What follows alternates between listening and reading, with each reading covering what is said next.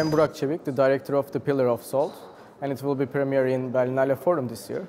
The film is actually about a woman who learns that she's pregnant and she started to look for her twin sister in Istanbul.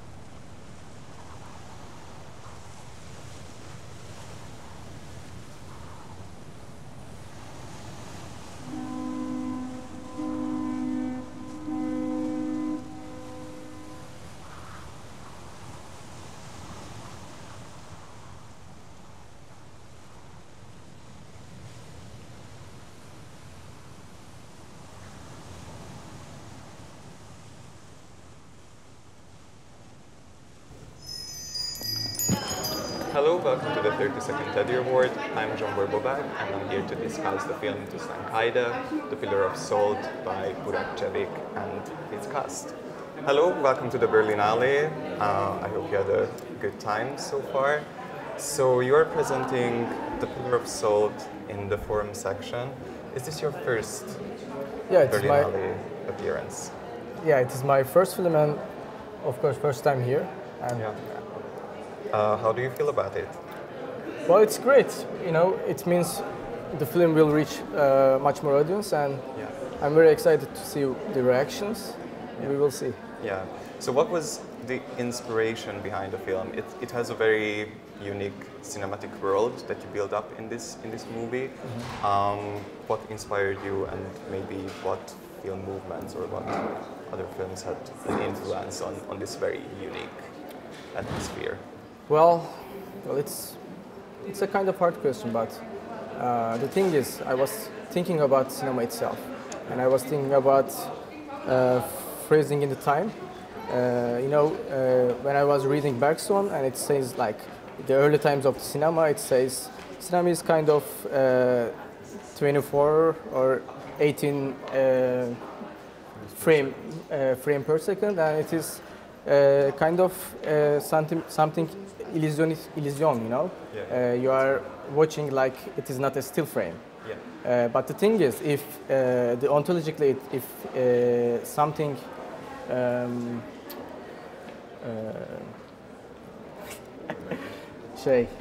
yanlış anlamaya yönelik, yanıltmaya yönelik. Based on illusion. Yeah, based off. Yeah, so it says that maybe the cinema is something evil. Okay. So this is the main thinking, main idea of this film. You know, a woman frozen in the time, and she is maybe cursed by God. You know, which is like Lut's story. Yeah. So this was your starting point. Starting point. Yeah. And yeah, it's interesting that you talk about it because at some point one of the characters says in the film that the most troublesome curse is to freeze a human in time, and it's like strongly linked in the film to the practice of photography. Yeah. And I was wondering actually, like, how do you relate then this to cinema, which is based in some way on photography, but it is a moving image, so it's not completely frozen in time anymore. Well, still, I can say frozen in time because you know it is. We are still talking about when we are talking about cinema. We are talking about frames. Yeah. So even it is not film, it is video, but still we are talking about the same thing. So mainly, So this was the way because we also see many of the characters, like a lot of shots, like the characters are framed themselves between different things like buildings or certain landscapes, to say. So does this also like something to emphasize the character being frozen in a time? Actually, all the atmosphere, all the places that we find and we build is we are trying to do something. The story sets timeless and a spaceless place, you know. Yeah. So all the places are important for us just because of that. and she's wandering in Istanbul, but Istanbul is not that Istanbul we are seeing always. Yeah, that's why. Maybe, I don't know, you want to add something? Or about the set design as well, because there are all these created spaces, as you just mentioned as well, and it's very impressive, like all the set, like it really brings the audience into a completely new world. Yeah. It just opens up on screen. So can you talk a bit about like how these sets came about, like Well, when I'm writing the script, I was working with Billur Turan, who is the set designer mostly and concept developer of the film. Yeah. And we were always talking about the film and the story itself. So she really built a new world and like a concept. So every space, every place that we find is like serving the idea, spaceless and timeless. And all the costume that she's wearing in the film is the same. Yeah. Actually, we were also so lucky about living in Istanbul somehow, because you could see all different dimensions at the same time at one place. It's really a historical place, but also you could find so modern places. Also geographically, there is water and earth and the other kind of things. Everything you could find everything. If you could shoot a fantastic movie, also you could find a science fiction movie and also something really real. So we were lucky about Istanbul also, being in Istanbul. Yeah. Just to add to that, it's actually the only location that we dressed up from scratch is the place where she lives, where the lead actress. Apart from that, all the locations are actually like real locations that we found and that we just shot in. And, so in that sense, it's also interesting, as you said, that Istanbul kind of offers you like so many different locations that you can actually like, I don't know, model them and put them in a like totally offbeat or totally different original movie in a way. Yeah. So the title, The Pillar of Salt, it refers to the story of Lot and Lot's people, and you also discuss it in the film that very often this biblical parable, which is very important part of different religions as well. It is explained in a way where everybody just remembers that it's like, oh yeah, it's like the punishment of queers or homosexuals. Can you explain a bit more about how this came about into the movie and why is it such an integral and central part of the film? If I'm talking about the like queer aspect of the film, I can say that when I was writing the script, I didn't think that in that perspective, but still, for me, she's a woman and she can be in love with a woman or a man, it's the same thing for me. So I just wrote it that way. I don't know. Maybe. Yeah, for me, that story, it's really, you could find that story in all around the world somehow. Exactly. Yeah, okay, it's in the Bible or in those kind of places, but it's in fairy tales or in another motive. It's a motive. So someone who did not accept the gaze of authority or the warmth of the authority will publish. So it happens to that woman, and society try to teach their children. So listen your authority, listen your parents or some other kind of thing. So for me, it's also just about that. So someone who really resists the authority and it will punished by stucking in a moment that it means that for me, my character, you will see whole people and whole the earth is dying or everything is passing on your body and you cannot do anything about it. It's, which is really worst punishment, I guess. So it's about that. One of the worst image that they have created somehow. So that's why I guess it was so strong and center for our movie also. Right. Let's talk about this main character a bit as well, because it's such a nice representation of a very strong and unique female character. I think it's quite rare to see like such a complex and strong female lead. So let's talk a bit about that, and like and also it's a very like female-oriented film in a way, in that sense that I don't remember seeing any male characters on screen. We hear maybe some voices, but we don't see any male characters in the film. So can we talk a bit about this femininity aspect that is like very present in the film? Yeah, Maybe you can answer it. Like how was it for you? I'm so happy about it. Yeah? I really need to Great. say that because it was actually, okay, I need to tell something about it. It was the time for Istanbul, for Turkey, really hard term like explosions and other kind of things. So, I mean, for me, that was so important to find get the power with the solidarity with women somehow. Guys, I'm sorry, but I prefer the female energy instead of male energy, which many male discovered their inside. So I'm so happy about it because our crew is really like that. We really find the balance, male and female for male and female issues.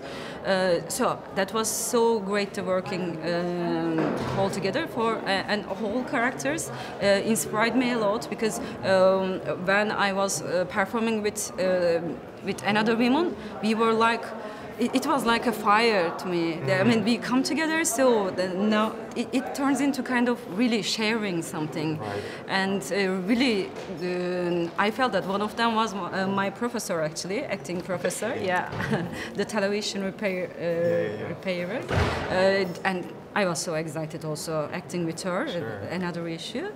And the female character, I understood her so much because of that term also, because it was a term I really tried to protect my emotions because of that time. I mean, you know, maybe if you know about Turkey and Istanbul.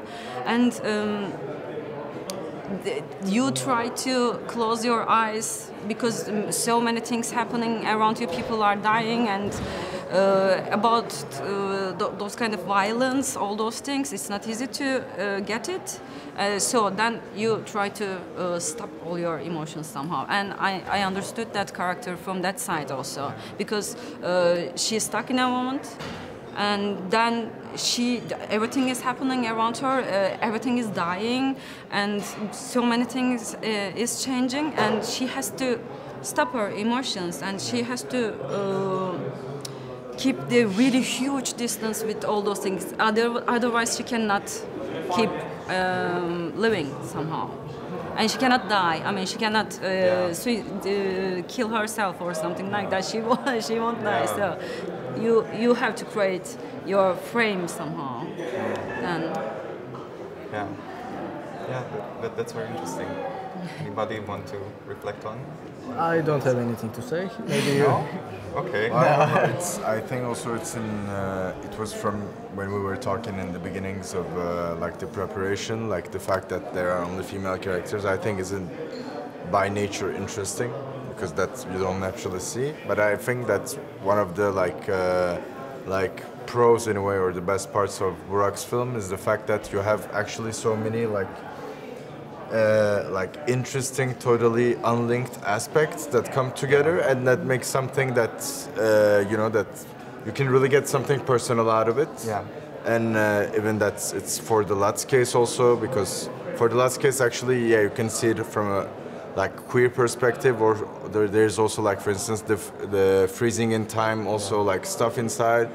Like seeing female characters, you don't know actually like what kind of relationship they are, because it's not really like open, and sometimes you guess there's a I don't know, like sexual relationship or not, and it's like kind of a complete mess to me, but in some kind of an order that makes it really interesting, I think, and creative. Yeah, right. And actually, it's like we had this idea of establishing a whole universe, whole world in the film. So I think it fortifies the idea that it's a really a set world, like it's a, I wouldn't say artificial, but it's like a human-made world established by the film itself. So I think it fortifies that idea as well, all female cast. You pointed it out that there is like these seemingly not very related aspects to the film, and also like one of the strong concepts within the film is dream. There are like multiple characters discussing their dreams in the film, and somehow the entire movie has this dream-like flow to it. Was this something that you really wanted to work with, or what was exciting for you with dreams? I think dreaming is a good way to link with linked characters each other. So and I always liked the concept of dreaming. It is kind of watching films. So in the darkness, in a POV, etc. So for me, I wanted to create a world that after sleeping, the world is continuing. So maybe they see each other in the dreams. Because characters are connected with their dreams within the film, which was I thought it was a really nice idea to link all these seemingly different characters within this world. But also this comes with the fact that in a way for the audience, like this very traditional way of looking at films, it's kind of challenged by how you construct it and how the structure of the film goes on. Like it kind of challenges this way of like, okay, I'm gonna sit down and I'm gonna get with this movie from A to B. It's rather like there is like a labyrinth, like a maze that you have to get through. And in my opinion, or in my interpretation, that could be said that it's a queer way of looking. Let's say, would you agree with that? And like, do you think that this is like something? I mean, this is obviously very integral to the film, that it's not a narrative-driven. I'm not. I don't know what's meaning the queer way of looking, but I can definitely say that it's the way of storytelling and way of looking is kind of unique, and kind of we are observing things. And when I was editing, I always want to do like first scene is like starts with close up, then we go to landscape. So I always wanted to cut the landscape, the parts, like cutting the main character's body or the dream seconds. So it is for me. It's a, I don't know. I really like to tell a story like that, cutting the whole image. Like maybe Bresson did it well. So I don't know. Yeah, I mean, since the definition of queer is kind of extensive and like ever expanding, it's hard to like define and pinpoint the definition of the queer. But I think as far as the film doesn't follow the linear storytelling, and which is kind of it's a kind of like a main pillar of the mainstream commercial filmmaking. As long as it doesn't follow linear storytelling and it tells in a way that is not get accustomed, like it's not what we used to. So I think as long as that, I think we can say that its approach is queer. Well, thank you so much for being here and presenting the film. I wish you a really pleasant 68th Berlinale, and I hope that you're gonna enjoy your time here with this movie. Thank you. Thank you. So much. Thank you.